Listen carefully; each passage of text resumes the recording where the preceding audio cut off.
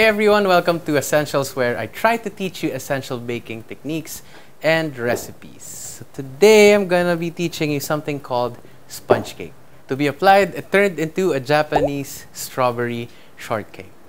Before we start, always remember to preheat your oven to the desired temperature. For this one, supposedly 350 for regular ovens, but this one is a bit smaller and has a strong fan.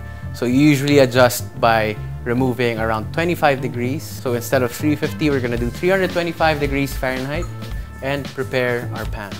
Square parchment paper, fold it in half, fold it into a triangle. Doesn't have to be equal. Look for the center and then cut. And that should give you a not so perfect circle.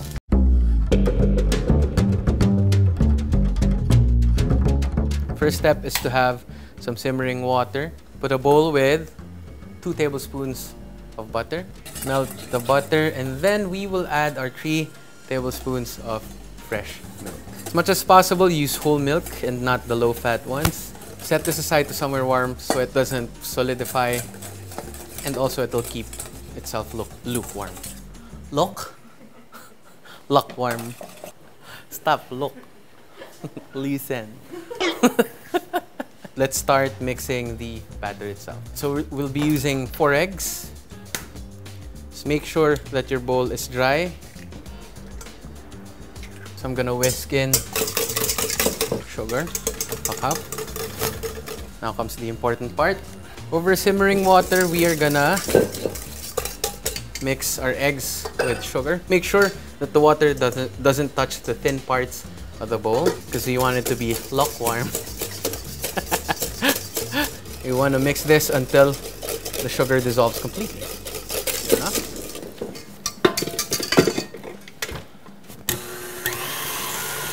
And we are going to mix this on high for around 8 to 10 minutes.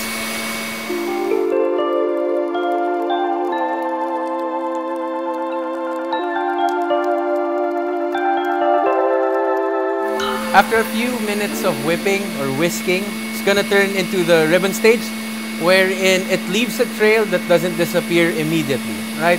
At that point, I'm gonna go with my low speed, or 4 for this mixer. Let it run for around 30 seconds, just so we can pop the bigger bubbles. Then it's time to fold in our cake flour. I like it when you call me Big Papa. Right, because I just want to show you what I'm talking about. Grab a few that make a figure 8. See? It doesn't disappear immediately. Next, I'm gonna carefully add my flour.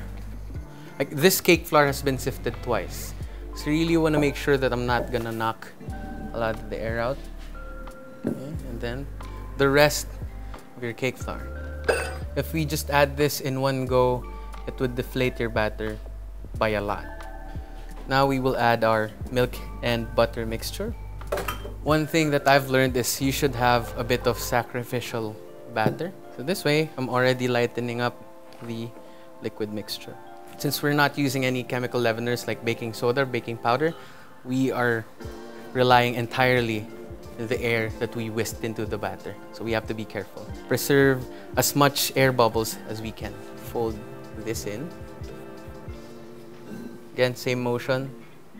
Under, scoop under, then fold, under, fold. Now we just have to put this into the pan. So the cake pan that I'm using is around 8 inches, right?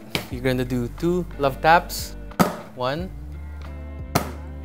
just to knock the air bubbles out, right? Then into the oven it goes.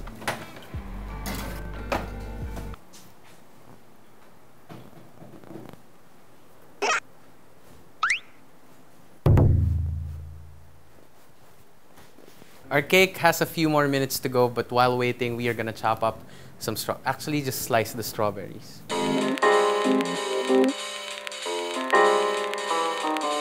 So the cake is done, evenly browned, and before we check it, we are just gonna slam it like 2 times, just once, pala. So we just stop it from shrinking any further. Let me show you how to check if your cake is done. With a toothpick or a cake tester, just insert it in the middle of your cake. If it comes out clean, like this, means your cake is fully cooked.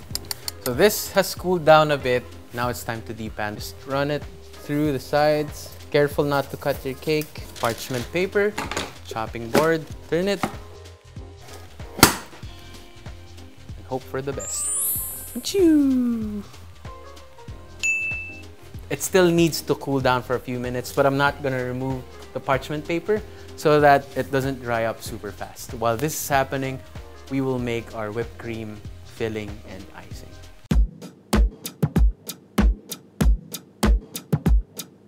Right, so the cooling down of the cake, the remainder of its cool down time is gonna be super quick. But so now we're just gonna whip some cream. This is specifically heavy cream or whipping cream because it has high fat content. Okay, the secret of when it comes to whipping cream, especially here, well, in more tropic areas, is to always chill your cream overnight. Okay? So now we are gonna start with low speed for around 1 minute and then move higher. Okay. When it starts to thicken up, like it's the volume has increased by like a fourth, I'm gonna add in the sugar slowly. Never dump things in one go whenever you need to lighten it up or add or incorporate some more. By the way, I would recommend that you guys use powdered sugar or confectioner sugar. Now our whipped cream has doubled in volume. Stiff, but still spreadable, and that's good enough. Right, so we will set this aside in the fridge while we cut our cake. One essential tip for those who like making cakes or want to learn about making cakes, round cakes that are frosted. Always have like a large flat plate or at least a cake board ready, because that's the one thing that I used to forget all the time. Like right now, I forgot to bring a cake board, but we improvise. I have this flat thing and I have a bigger plate, so let me show you. Gently remove the parchment. Just gonna put this here. Give it a flip. And there we go. Flat cake. This is called a cake turner, by the way. Now comes the hard part. Slicing your cake into 2 equal parts. Once your knife is in, I start turning the cake. Don't rush, because when we rush things, especially in baking, that is when we make those awful mistakes.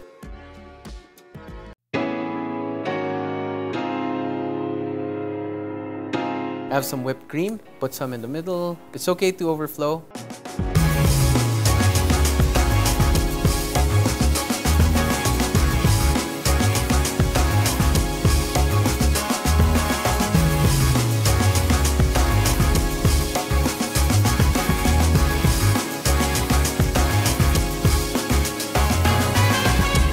Now it's time for the taste test, part of the job.